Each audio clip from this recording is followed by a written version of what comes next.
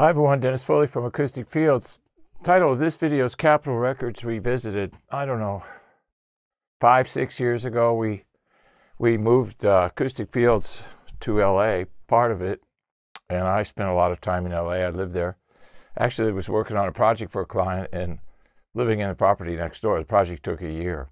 So that's how we kind of got our start in LA. So when we were in LA, we got a call from Capitol, and the engineer there was saying, "Can you come and look at this room?" And I said, "Well, what happened? You know, this studio's been around 30, 40, maybe 50 years.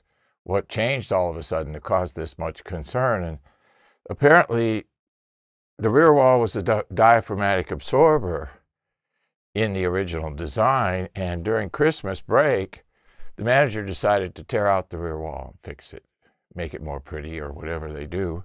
Well, it was part of the,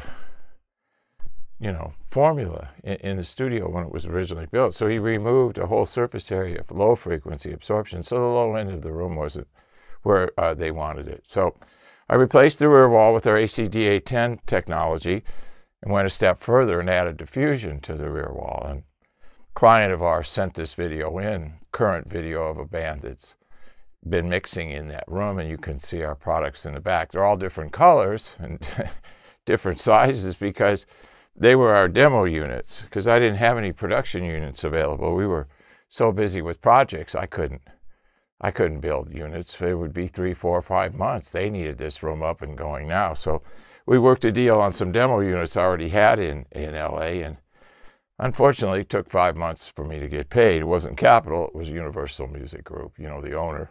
They take so long to get you paid. They're a big corporation. I think they feel like, it's your privilege to be doing business with them, and they'll take however long they want to pay. Well, it's more like Los Angeles, the Angels. No, it's more like the Angles.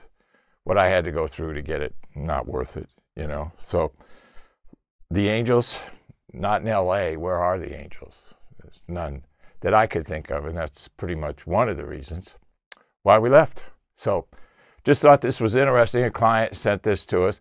It's nice to see that, after 5-6 years, your products are still being used for the purpose that they were designed for at a pretty, well-known facility. So thank you for sending it in. I'm sorry.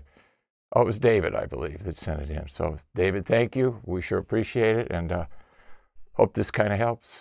Thanks. Thank you for watching this video, and if you liked it, please give us a thumbs up. We also have a newsletter that you can subscribe to, so please do that, because we offer special price discounts to only those on our newsletter. And then don't forget about our forum. We have started a forum on our own website where people ask questions, and I usually get a chance every couple days to look at it. There's an interchange between people on the forum, and we'll give you real answers on a regular basis, so that'll help you. Thank you.